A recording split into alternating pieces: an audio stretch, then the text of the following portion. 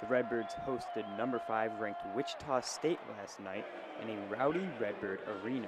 The goal of the week was to draw a large crowd, which even involved Redbird assistant coach Dana Ford making motivational visits to various RSOs around campus. First of all, our crowd was great. Our student section was unbelievable. We appreciate it and hopefully can continue that.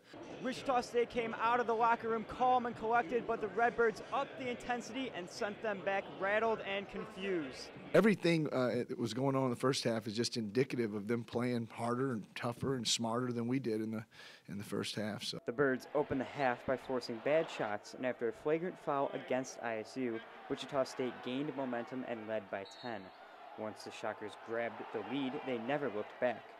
Down the stretch, Wichita State relied heavily on the three-point shooting of Clee Anthony early, who shot 6 for 9 from long range. Put Ron in the middle and put Clee on the wing, because Clee can really just, over those wings that they have, he can kind of see over it. And anytime he catches it with good ball movement, he's pretty open. ISU made only 1 3 in the game of 25 attempts, resulting in a 70-55 win for the Shockers, who remain undefeated on the season. For TV10 News, I'm Joe Fabiano.